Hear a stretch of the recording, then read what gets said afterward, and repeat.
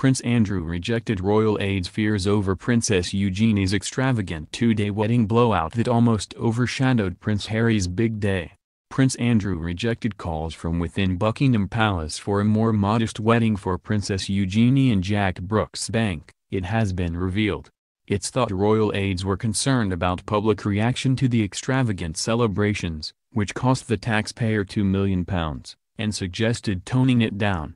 But the Duke of York insisted his youngest daughter enjoy the wedding fit for the granddaughter of the Queen, according to the Sunday Times.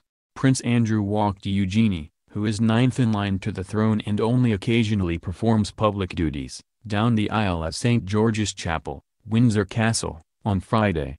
The star-studded two-day event garnered huge media attention, but many have questioned whether the minor royal occasion warranted such extravagance.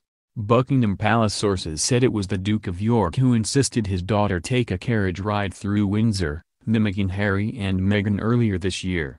The procession meant extra security had to be put in place in Windsor, inflating the overall costs of the event. Minor royal weddings in the past have been short and held in private, a stark contrast to celebrations over the weekend. When Princess Margaret's daughter Lady Sarah Armstrong-Jones, the Queen's niece, tied the knot to Daniel Chatto in 1994, the service at St. Stephen Walbrook Church in London lasted just 30 minutes and only 200 guests were invited. It's thought up to 1,400 invitations were handed out by Eugenie and Jack,